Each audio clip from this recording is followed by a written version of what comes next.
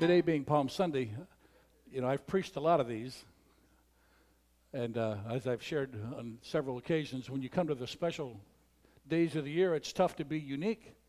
It's tough to find something you haven't already done, so I took a fresh look, and I am indebted to a fellow pastor for some things about an outline that I looked through, but there's a famous pastor whom you might know. His name is Jack Hayford. His favorite saying is, I milk a lot of cows, but I make my own cheese. Meaning you read a lot, you listen to a lot of stuff, and talk to a lot of people, and when you're done, you put it together the way the Lord thinks, or you think the Lord wants you to present it. So I was thinking about the different points of view of those involved in this story. Last week I mentioned that some people see life in a positive light, and some people see life in a negative light. Some people see problems, other people see opportunities. And Palm Sunday is kind of like that, and I don't mean to be trite, but there will be cheers and there will be tears. You know who cheers, right? Do you know who has tears? That would require a response from the audience. Okay. Well, then we'll go through this unfamiliar story and see how you fare. What? Jesus did. When Jesus rode into Jerusalem on that foal of a donkey, he was fulfilling a prophecy written by Zechariah about we're guessing, but around 500 years earlier. Zechariah began his ministry about 520 BC. So now we're in 33 AD. So it could be 550 years, perhaps. So don't know exactly because we don't know the date of when Zechariah wrote. We know pretty much when this is. So here's the verse. Rejoice greatly, O daughter of Zion. This out of Zechariah 9. 9, verse 9.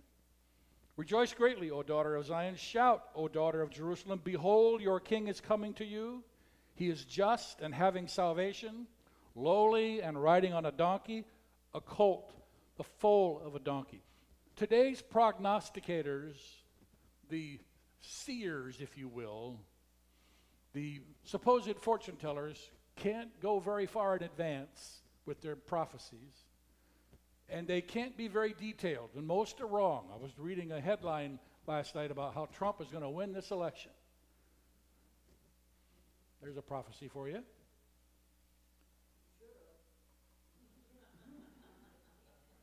Somebody throw her a fish.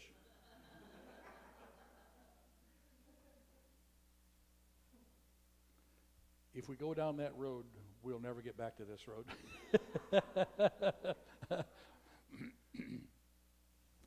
This trip into Jerusalem and all the surrounding events had been in the planning stages in the mind of God for over 500 years. Actually, longer than that. Let me tell you exactly how long. Here's a verse from, I believe it's Psalms, I can't remember. Anyway, it's verse 8 or whatever chapter it is. All who dwell on the earth will worship him, whose names have not been written in the book of life of the Lamb slain from the foundation of the world. I think that's Revelation 19:8, I think. 21:8 maybe? I don't know. It says 13:8, but I don't think that's it. I think it's a cross-reference. But anyway, the book of life of the Lamb slain from the foundation of the world. It means in the mind of God before the world was ever formed, all of this was already laid out. Because God is omniscient, he knows history. He knows what will occur. So why in the world are you nervous about your life? Could everybody just take a breath and relax and go, God, you've got this. God knows, he's already taken into account all your stupidity. And for some of you, that was a load. God's already accounted for that. When he called you, when he saved you, he's accounted for all of your rebellion, all of your mistakes, all of your whoopses. He's taken it into account already. And his grace and mercy has decided to pursue you and love you to himself. And he knows whether or not you will respond. And yet, he pursues you anyway. Wow. That's mercy and love beyond comprehension. That's way beyond the human capacity, except for Pam. God is sovereign over all creation. Nothing going on in your life that he's not aware of. And he's taken into account all the events of history and how that will affect you and his love for you and how his plan for you and his ministry for you and his purpose for you. He's working all of that together for his glory. Would you be willing to be a tool or a pawn in the hand of the living God? Or do you feel you need to elevate yourself and be large and in charge? Can you believe that God would work through the chain of command, beginning with parents? You were born in exactly the right family. Because God knows what it would take to hone the rough edges off of your life. He knows how many mistakes you have to make before you learn your lesson of trust and obedience. God knows exactly what is needed, what pain you must endure before you get the picture. And God mercifully just bides his time, just waits. He's working everything out for his glory. And you can trust him in what you do not understand. You're not called to understand. You are called to stand under and be in submission to God. Oh, that's a hard one. We want the right of first refusal. Lord, I don't like that plan. That plan A is not working for me. Do you have a plan B? How about C or D or E or F or G? Somewhere down the line, you've got to be something better than what you're bringing to me. God says, oh, no, no, no. You don't learn the lesson here, the lesson the next trial will be even more severe. If you found that to be the case, you don't learn the lesson on the easy test, you get a harder test. You don't get an easier test, you get a harder one. God's committed to developing you. Now, when Jesus rode in, he came as a king, and they got that. But they did not understand how it was going to work out. They thought they did. And I thought about unrealized expectations. It trips up a lot of people. It messes up a lot of personal relationships, a lot of employment relationships. Unrealized expectations. You think it should work out this way, and it doesn't. It works out some other way, and you're not good with that. Okay. But most people that I know would prefer to use God to get their agenda fulfilled than to let God use them to get his agenda fulfilled. Yeah, now that was all me. God gave me that. When I say God gave me that, I should probably rephrase that. It sounds so super spiritual. I don't want you to think that I have a secret telephone at home. Yeah, this is Dale. Oh, yeah, God, how you doing? Oh, yeah, well, okay. It's not quite like that. But every now and then I'm going along and I'm thinking and praying and meditating, and a thought will come into my head that I know is way smarter than I was. So we Christian people say, God told me. But in fact, the thought comes to your mind so clearly. It's not an audible voice exactly, but you know it's right. Isn't it funny how you know truth when you hear it? Even though you've never heard it, you know, oh, yeah, that's on. That's how I know, because left up to me,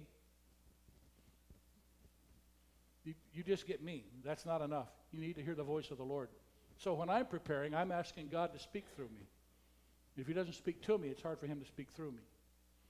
So that little nugget, preferring to use God rather than let God use you, I think that's a keeper. You can write that down. I don't know if it'll be any good for anything. You can't take it to the bank. They don't want it. I'm going to read from Mark 11. Now, there's several parallel passages in the other synoptic writers, meaning each wrote from their own viewpoint. They're called the synoptic gospels. John wrote for a reason. Matthew 21, I'm recommending, it's in here somewhere, that you read Matthew 21 because it's a parallel passage and fleshes out some of the things in the timeline. Mark writes so concisely, he doesn't put all the details in. Matthew writes to show the Jews that Jesus is the fulfillment of so many Old Testament prophecies. Scholars have cataloged over 300 specific prophecies regarding Jesus' life, birth, death, ministry, and all that. Hundreds of prophecies fulfilled to a T, hundreds of years, some 750 years earlier, as we mentioned, 550 years early. All of these prophecies written so far in advance, proving the hand of God that Jesus was God in the flesh. So I'm going to read from Mark 11. Now when they drew near to Jerusalem, to Bethphage and Bethany, at the Mount of Olives, he sent two of his disciples, and he said to them, "Go into the village opposite you, and as soon as you have entered it, you will find a colt tied on which no one has sat. Loose it and bring it. And if anyone says to you, 'Why are you doing this?' say, 'The Lord has need of it,' and immediately he will send it here." So they went on their way, found the colt tied by the door outside on the street, and they loosed it. But some of those who stood there said to them, "What are you doing, loosening the colt?" And they spoke to them just as Jesus had commanded, so they let them go. Then they brought the colt to Jesus and threw their clothes on it, and he sat on it. And many spread their clothes on the road, and others cut down leafy branches from the trees and spread them on the road. Then those who went before and those who followed cried out, saying, "Hosanna! Blessed is he who comes in the name of the Lord. Blessed is the kingdom of our father David that comes in the name of the Lord. Hosanna in the highest." And Jesus went into Jerusalem and into the temple. So when he had looked around at all things, as the hour was already late, he went out to Bethany with the 12. So Mount of Olives on the east side, Bethphage and Bethany. And if you're coming from Jericho or some other place through Bethany, you would come and meet here. And so that's why the crowd, there's some followed before and some were coming from Jerusalem because it was the Passover feast. So they were coming both directions. And so this crowd almost immediately grew in size. Just they saw Jesus and stopped and gathered, and before long there was a throng. But Jesus had chosen to go to Bethphage for a reason. I'll get to that too in a minute. The word Hosanna, you can see on the screen here, you see all the relations from Greek, Hebrew, Aramaic, means save, rescue, or savior. And in the Hebrew Bible, it is used only in verses such as help or save or I pray in Psalm 118:25. Save now, O Lord, I pray. I'll read it correctly. Save now, I pray, O Lord. O Lord, I pray, send now prosperity. Blessed is he who comes in the name of the Lord. Now, when the crowd cites these passages, they know what they're saying. They're familiar with the scriptures. They know that it's dangerous and it's volatile, it's explosive. They know that they want a kingdom change. They want freedom from the Romans. They don't want the oppression. They see a political opportunity for a coup d'etat. They want there to be an uproar. They see Jesus as a mighty miracle worker. And they're convinced that this should happen. But it originates in Bethphage. It's a small village that housed the priests, especially those of the Sanhedrin. There were 71 members of the Sanhedrin. There were 2 seats to the Sanhedrin. One was in Bethphage. At Bethphage, they would decide all of the measurement matters and all the legal matters and all the holy and the unholy matters. For example, Bethphage was constructed by the Sanhedrin to be just within the outer limits of how far you could travel on a Sabbath day's journey. They kept some of the sacrifices over there. They didn't want everything in the temple area. They wanted some distance, but they couldn't be further than a Sabbath day's journey. So this is where the ruling seat of the official smart guys, the power brokers, the people who made all the decisions were in Bethphage.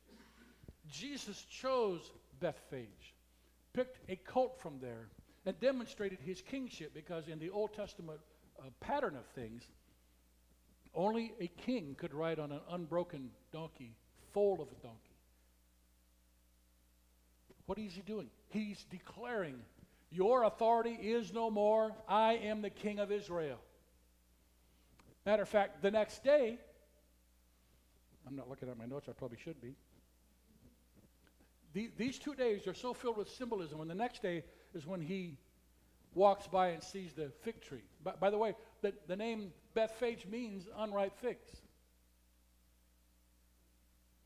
Bethany means ripe figs. And so when Jesus sees a tree with no figs, he curses it. Says, nobody will ever eat from you again. What's he doing? He's showing that he's warping from the authority that resided in Bethphage. Oh, you're a place of unripe figs. There's no fig in that tree. I'm cursing it. And it died within the hours. He's demonstrating who has real authority and who doesn't. I'd never seen this before. This is pretty powerful stuff. Matthew 21:43. He says to the crowd there, therefore I say to you, the kingdom of God will be taken from you and given to a nation bearing fruits of it. Just prior to this, they had said, stop these kids from shouting your praises. They're saying, Hosanna, King of David, King of the Lord, blah, blah, blah. Well, it's in their backyard. And Jesus said, no, I'm not going to tell them to be quiet. If they were to be quiet, the stones would cry out.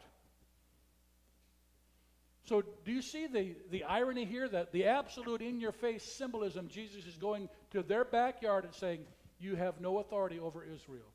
This all belongs to me. The kingdom is among you. The kingdom has come. Now they thought there was a kingship transfer in the works. Jesus knew he had come to die.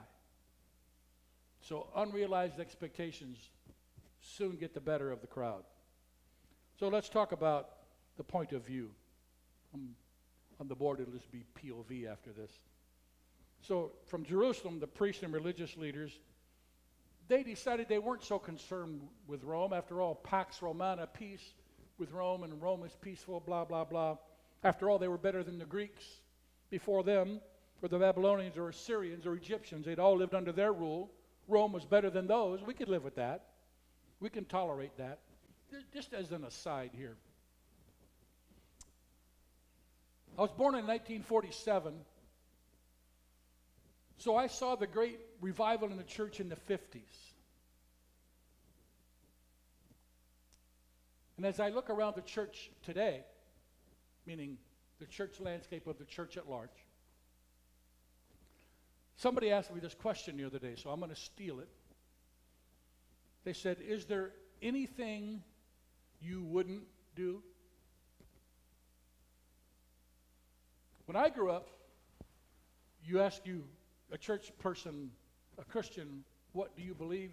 They gave you a list of things they didn't do. Let me ask you, is there anything you wouldn't do? We didn't used to go to bars. We didn't used to go to dances.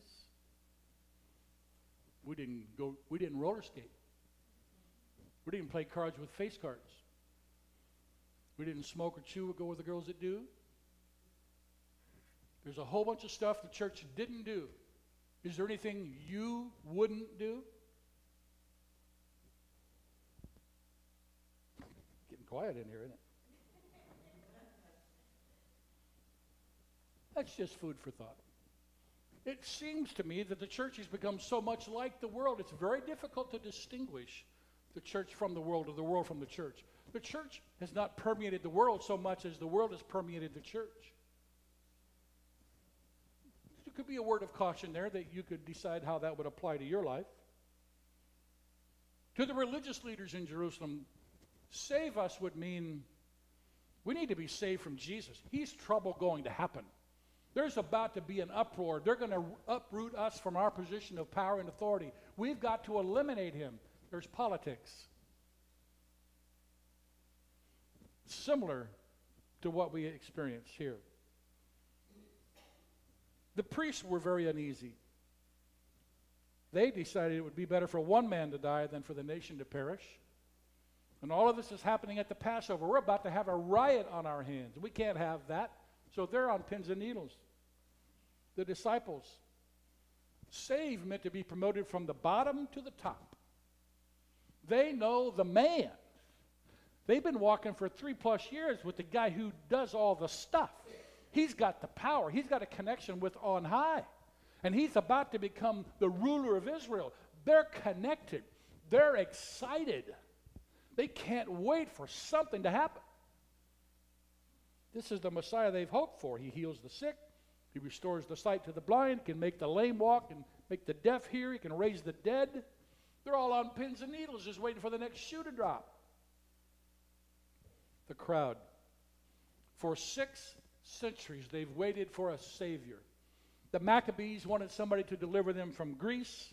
The Zealots, like Simon, were willing to pick up the sword. Remember, he cut the ear off of the servant of the high priest when they came to arrest Jesus.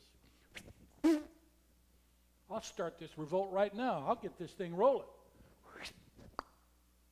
Wouldn't you love to have been there? See Jesus reach down and pick up the ear, wipe the dirt off and slap it back on the side of his head. There, you're good to go. Can you picture that? You know, there would be blood. There would be dirt. It's dark. You got to find the ear, first off. But I digress. When the crowd was cheering, they were thinking, he's there to save us, and he's going to stake God's kingdom right here where we stand. He's going to take a stand against these guys. What's he going to do next? They come with just a few of them. We know the power of God that resides in Jesus. Something big is going to happen, and nothing happened. Can't you just feel the air leave the room? Of course, they're not in a room, they're outside. But can't you just feel the deflation? He picks up the sword, whacks the guy's ear. Jesus heals the ear and is calmly led off under arrest. And they're thinking, what just happened here? How could this go so wrong? I had this whole thing designed. If God would have just done what I said, I'm sure you've never been that way. I'm sure this last election wasn't that way for you. And I'm sure lots of things in life never work that way. You don't ever think you've got God figured out, do you? You're such a person of faith and power and trust. Sometimes what we think we need to be saved from is not always what God intends us to be saved from. Sometimes God just needs to save you from you. You can be your own worst enemy. You're so smart that you're dumb. You're so wise. The Bible says you become fools. Wise in your own eyes. Well, that's not where you want to be wise. You want to be wise in God's eyes. Well, how do you get wise? The fear of the Lord is the beginning of wisdom. The fear of God. People don't fear God today. They fear poverty. They fear lack of power. They fear being alone. They fear not having power. But do you fear God? How did Jesus look at the situation? They cheered and he wept. He knew Jerusalem was about to be trampled underfoot. By the way, what an irony. The Roman general Titus, who ransacked Jerusalem in AD 70, his father was Vespasian. He was almost bankrupt and became a dealer in the buying and selling of donkeys or mules. And he became known as a muleo, M-U-L-A, a muleo, or a muleteer. Jesus rode in on a donkey, and Jerusalem was ransacked by the son of a muleteer, or a donkey-ateer, if you will, somebody who dealt in donkeys. I just find the irony there so interesting to me. Jesus knew he'd come to die. The kingdom was at hand, but not the way they thought. He knew the Jerusalem hour of reckoning was approaching. Jerusalem wasn't ready. All those who cheered him on did so for selfish reasons. I'm sure you've never followed the Lord for selfish reasons, but if you watch Christian TV, you'll find yourself sucked in. If you'll send them money, you'll get money back. It's a Ponzi scheme. If you'll send enough money, God will do everything you ask. If you have enough faith to believe that you can give me your money, God will give you what you need. Really? What's the verse and chapter for that? I'm not saying God doesn't tell people to give, and sometimes sacrificially, but the point is, God loves a cheerful giver, but it's not manipulative. Anytime you're manipulating, you're not working in the kingdom. So beware those people who manipulate, dominate, and intimidate. Manipulate, dominate, or intimidate. Stay away from those folks, whether they're preachers or anybody else in life. Don't be around people who dominate or intimidate or they manipulate. They'll mess you up. You'll get sucked in. Now, it is my observation that in life, I've watched, among the followers of Jesus, there'll always be religious snobs. People who think they know stuff about God. You know, it's way different to know stuff about Him than to actually know Him. The pretenders, the half-hearted, those people are always among the church. Jesus said there'll be tares among the wheat. Don't worry about it. I'll deal with that at the end. Let them come. Let them participate. It makes no difference. I love them all. You love them all. I'll sort it out at the end. And believe you me, there will be a sorting at the end. That's why the scriptures are so clear. Live right, think right, do right, Dudley. Dudley do right? No? So when you say, save me, there's a question of from what to what? What are you willing to be saved from? And what are you willing to be saved to? Because if you've got this already wired, then your praises to the Lamb, your praises to God, they're actually quite meaningless. One of the most dangerous things that you can do is confront people when their ideas are wrong. Jesus had that courage. I have that courage. It takes some courage to be able to say, I know what you think, you're incorrect. Sometimes you don't say anything, you just let it work out, but it's tough to look people in the eye and say, you're incorrect. The scripture says this. That's a tough one. So when you say save me, it might mean you have to abandon all of your props, all of your dreams, all your hopes. Now the question really is, are you willing to follow Jesus? There was a big crowd giving praise on Sunday. But by Thursday, they were yelling, crucify him. Same people. Give us Barabbas. Give us a murderer. We don't want this clown. We don't want this guy. Why? He challenged what they thought. He challenged the religious people. He challenged the casual follower. He challenged them all. Unless you take up your cross and follow me, you cannot be my disciple. He didn't say, write me a check, get in line, the glory will come down. He said, forsake all and follow me. So when you say, save me, boy, I hope you're willing to let Jesus decide to save you, not just rescue you out of your circumstances. Most of us just want relief. We just want the pressure off. We want things to be better. We want everybody to just get along. Sometimes there is no getting along, because when you hold the line, people have to choose whether or not they will go with you down that road. Some will not follow Jesus. You can still reach out to them, you can still be open, and you can still love them. But you'll be tempted to compromise the standard which you've held. So my prayer for each of you, be a true follower of Jesus. If you can see Jesus as who he really is, Son of God, Savior, and you are willing to say, Lord, save me, rescue me from whatever, and take me wherever, I am going to follow you. You'll never regret that. Father, would you help us to be willing to humble our hearts, cleanse our ways, decide that under no circumstances will we follow anyone but you. Thank you, Lord, that we can change our mind. Thank you, Lord, that there's no mistake so serious that you couldn't correct us, that we couldn't be forgiven, that we could not be redeemed. We can all be changed, transformed by the power of a living and loving Savior.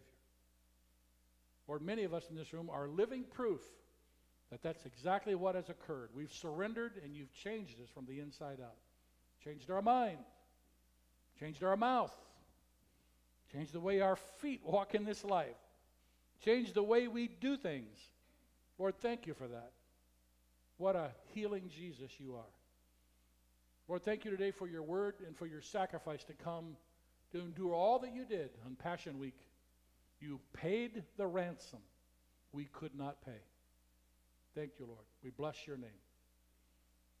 Now, as the old hymn says, may Jesus Christ be praised. Amen. Amen. Well, God bless.